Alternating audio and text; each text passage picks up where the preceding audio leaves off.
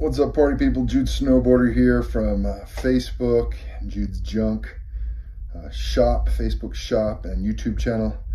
Just got through receiving, processing, and pricing 100-something bucks.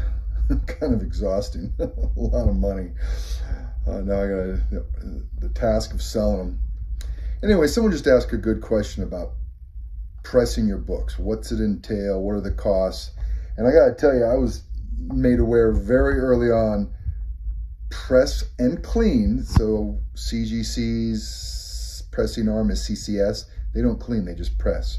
And I think they do a different type of press. I think they do a cold press versus a heat press maybe. Same with CBCS. So for the most part, I will do pressing through a third-party presser.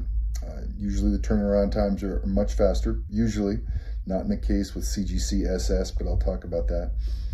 So for the $10 it takes to press, price has gone up because of inflation, but it used to be 10 for the last year.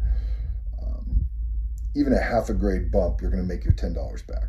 So it's a no-brainer. Spend the money, get it pressed. My presser will find a book, he'll find something I missed, and be like, dude, you don't want to send this in, there's a rip on it.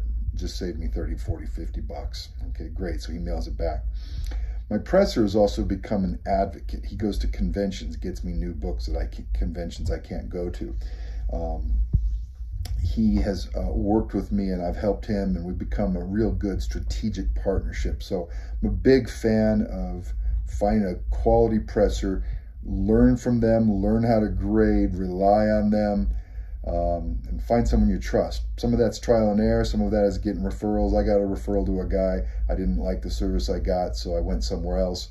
But that's the name of the game. Don't send your biggest and best comic books in if you're still trying to find a presser you like. That was my mistake. I sent my biggest ones in first, thinking I would cash out. But they become an advocate. They press, they clean. Some of the pressers have cheaper prices, much longer turnaround times. Some of them have higher prices, less turnaround times. My presser lives right next door to CBCS, and I was a big fan of CBCS a year ago, and he would walk all my books over. So I was worried about shipping them to a presser, him pressing them, then he has to pack them up and ship them again, because there's pilferage and there's theft and damage in transit, and there's 2 transits going on. So a lot of room for error and things that get lost, because my first presser lost a book of mine. So things can get lost, pilferage, damaged. So he lived next door to CBCS, so I loved that and picked him because of that. And he just walked my books over and didn't have to worry about anything getting damaged in transit. So that was great until CBCS is a year behind on $14 slabs, $16 slabs.